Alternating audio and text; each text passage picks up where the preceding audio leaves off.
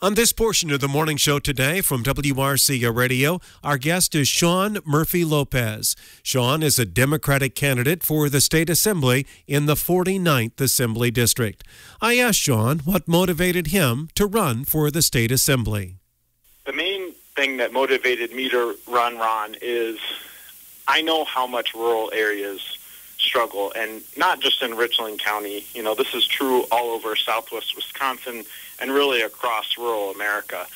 And I grew up in a rural part of western Iowa and northeast Missouri, both out in the country and in a small town.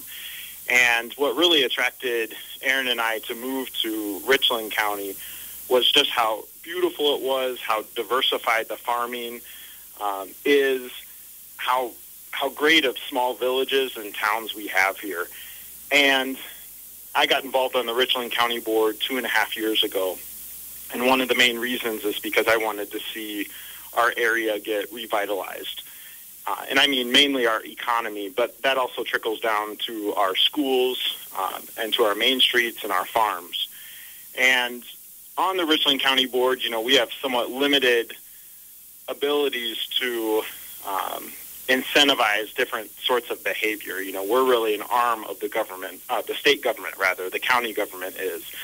And the state government, I think, could be doing more to incentivize people to open up new businesses in rural parts of the state. And I think that's going to have a really big effect on our school enrollments, which are currently declining in most of the school districts in Richland County. It would also make a big difference in the business life we've got. You know, if we're incentivizing people to open up new businesses, you know, that's going to change the feeling that we have about our rural community. We've got so much good stuff going on here, but we really need the state to be a more active, strong partner. If elected to the Assembly, what would your first and greatest priority be, Shaun? One of my top priorities is going to be figuring out how we can translate those incentives into something that the state has power over. So one idea I have is to take the manufacturing tax credit, which takes about 1% of all of our state income tax and sales tax revenues that go to the state right now. It's a little over $200 million a year, and carve out a good piece of that for rural areas. People opening up small businesses, middle class and working class people opening up small businesses in these rural areas, whether it's a grocery store in Richland Center or a new butcher shop in Grant County where there currently, you know, isn't a butcher shop. You know, how can the state give tax credits to people who want to make those investments, whether they take their savings or take out a loan? Let's give those people a credit on their state income taxes instead of these wealthy manufacturers who are making more than $250,000 a year. Let's have more of our tax money come back to the little person like us, the little guy, the little gal in these rural areas. The 49th Assembly District has some of the best farms in the state of Wisconsin, Shaun. What would you do as a state assemblyman to strengthen agriculture, to support and maintain agriculture here in southwest Wisconsin? You know, I would give our farmers an amazing grade for the work that they've done over the decades. They've had to deal with so many challenges, not only with typical challenges of farming like weather, but also, you know, in recent decades with wild fluctuations in our markets. You know, our farmers do a superb job of figuring out how to make a living. Oftentimes they've had to get bigger. They've had to get involved in specialty crops. They've done a great job. What hasn't been working very well is policies coming down, especially from the federal government, but also some state government policies. So I don't really see that the government today is looking out for the small and the mid-sized farmers. They could be doing more to hold big corporations, mega co-ops, some of these checkoff groups accountable for the amount of money that they're taking away from the income of farmers. So I really want the state Justice Department specifically to get more involved in holding some of these groups accountable. And then also we have a state ag department here in Wisconsin.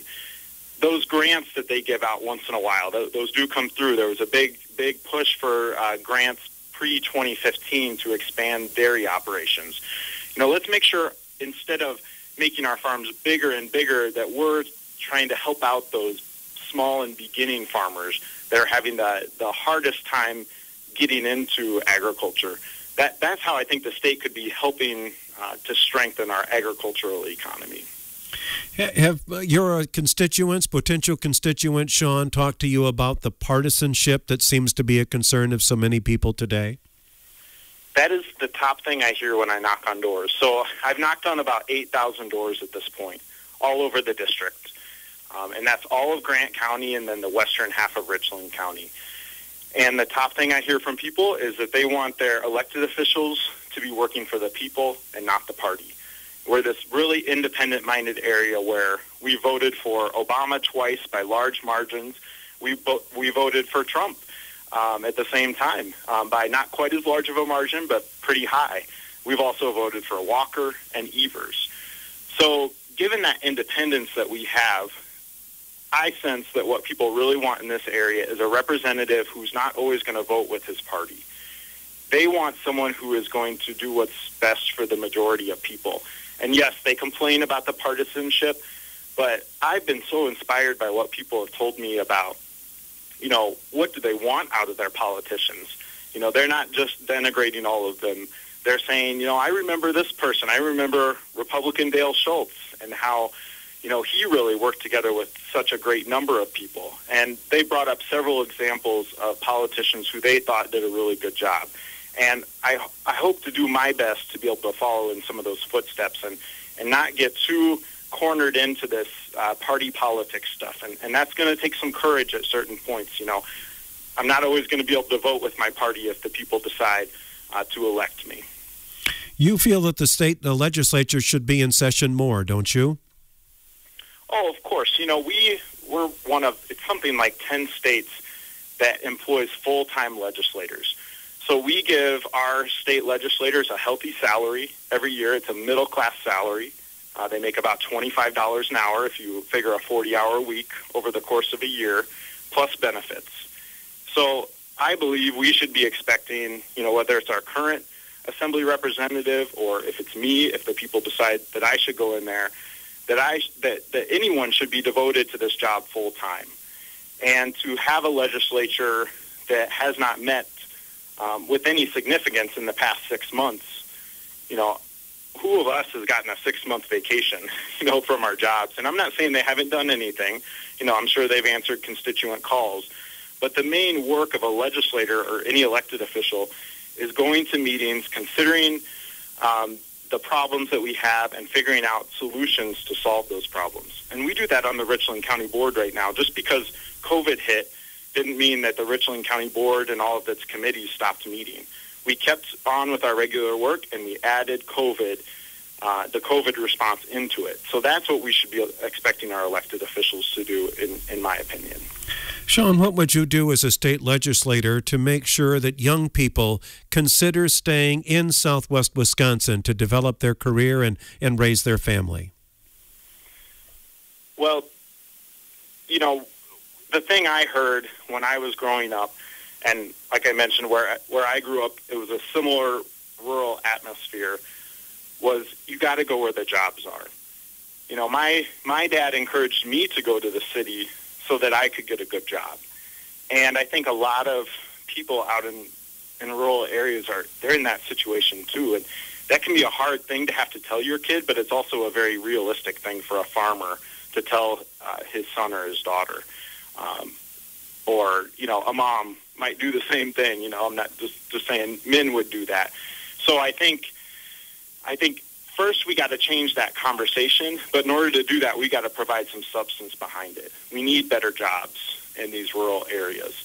And, if people are making on average $10 or $12 or $14, that's that's pretty challenging for people to really be able to pay their bills, raise a family, and then own a home and keep a roof over that home, or put new siding on that home, or put in a new septic system. So we really need to start having some tough conversations about how can we get those wages up, so that we can tell our kids, hey, you know what, it's time to come back. We got good jobs here, these rural areas. We've got these, amazing schools, small class sizes, a great volunteer-oriented community. Now we have jobs, too. So we've really got to focus on that job issue. And I think I saw one survey down at UW-Platteville that 50% of the students wish they could stay here, but because of the lack of jobs, and it makes it a challenge. So we really need to pay attention to that.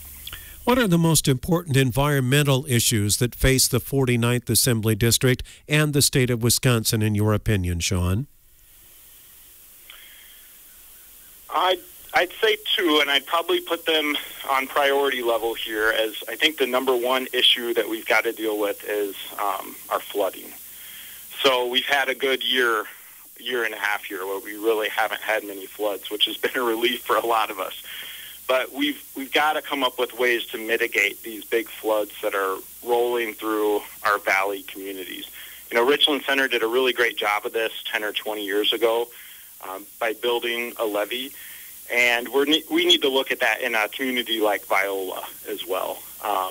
And whether it's a levee or whether it's moving on several of the residents and businesses, that really should be up to a local community, of course, but we've got to take a look at that. And there are things that we do at the county. We've partnered with the federal government in past decades to build series of dams. For example, in the Mill Creek watershed, the county maintains about 10 or 12 dams, and that has saved Boaz from many floods over the years. And we need to be looking more and more at that. But we also need to be honest about, that this probably is climate change related, and we need to start as a state and, of course, as a country looking at that issue and how can we become more environmentally friendly to reduce the peaks and some of those natural disasters that are happening. The second environmental issue I'd say that we should be focusing on right now is our drinking water quality out in rural areas. And there, my biggest focus and the biggest focus of the Richland County Board through the Land Conservation Committee has been to do more testing to figure out where we have the drinking water quality issues. Having more data to start with is going to guide many of our decisions, and I don't want us to get too far into the weeds about what solutions to implement until we know where the problems are located and what are the sources of those problems. What proportion do they come from agriculture versus sewer systems in cities versus septic systems out in the country? So we really need to get a better handle on that. Healthcare is such a large issue, Shaun. What have constituents asked you, and what has your response been when they've said, what should our focus be for healthcare in Wisconsin? Right now, far and above any other healthcare issue is COVID. As I knock on doors, that's the thing that's on the top of people's minds. And wow, what a challenging thing, to live through a pandemic. And I think a lot of our seniors, they know what this is like. They went through polio and potentially other things in the past, and then people, in generations previous to those who are alive right now, of course, went through the flu pandemic in 1918. And we've just got to get a more unified message on this. Yes, we should be debating mask mandates and stay-at-home orders. There's nothing wrong with disagreeing over some of those issues, but we need to at least have the debates and then come up with a plan for what are we going to do.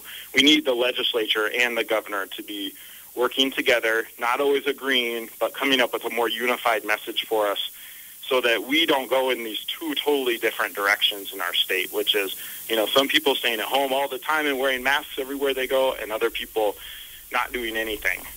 Never wearing a mask, not changing their behavior at all. We need more unity. We need more work to be done in the middle there. Shaun, how do you look at the issue of police funding today, which has been talked about so much? I think that defunding the police is an overreach. I lived in Minneapolis for 10 years before we moved down here in 2014. And, my heart goes out to that community up there and what they went through over the past 6 months. But obviously we need our law enforcement. Who else are we going to call, when we have an emergency, when we get in a car crash, or, when we have some sort of personal trauma that we're going through where the police need to get involved. And if anything, my work on the Richland County Board has taught me that our police, our sheriff's department, they need more partnerships. They need more involvement from our mental health professionals and other people in our community to be partners with them. So instead of trying to shift funding away from one department and sending it to another, I think really the question is going to be more of how can we support our police more. And we do have people of color who live in our community here in Richland County and also in Grant County, especially in Platteville. And I've listened to several of them, and I'm learning a lot about what it's like to be a person of color in rural Wisconsin. And I think we need to be listening to both sides. I also went for a ride along with one of the deputies in the Richland County Sheriff's Department just to understand what they're going through. So listening, understanding, and then coming up with some sort of a plan to improve safety for everybody, for both people of color and people in the law enforcement community. We need to continue to be improving safety. Is there a concluding remark or issue or summary that you'd like to share with listeners today, Shaun? I just want to tell folks it'd be such an honor to serve you. I really like serving on the Richland County Board. I've learned so much. People have taught me a lot about their priorities and what they want to see for the future. It's also, I do want to address a little bit of the negativity that comes with a campaign sometimes. It can be hard to listen to negative campaign ads or read something in your mailbox that looks negative. And my focus really has been on, I'm not always going to agree with my opponent on all the issues, but let's at least talk about those issues. And, I'm not about going after someone's character. I'm more about going after what are the votes, what are the values, what are the issues that are important to people. And let's compare and contrast those so that folks can look at me versus my opponent. And sometimes that can be a little uncomfortable, but I think what people have really taught me as I go door to door is the people who have opened up to me, it's okay to talk about politics. Let's be respectful of each other. Let's listen to what the priorities of other people are and not just talk all the time. Let's really understand, I'm running as a Democrat, obviously. Let's understand how the Republicans feel about issues that are important to us too. And I think if we start listening and understanding more, we can work on solutions that sometimes are going to be compromises, but that are going to help all of us move forward. And that's really what I want to focus on as a state legislator. Shaun, it's been a pleasure to have you on the air. Best wishes in your campaign. Thanks a lot, Ron. It was great to be here, too. Thanks for the news you provide to our local community. We are so lucky in Richland County to have so much local news. Not all rural areas are this fortunate. Shaun Murphy-Lopez has been our guest on this portion of the morning show today. Shaun is running for the state assembly. He is a Democratic candidate in the 49th Assembly District. Our thanks again to Shaun Murphy-Lopez for being our guest today.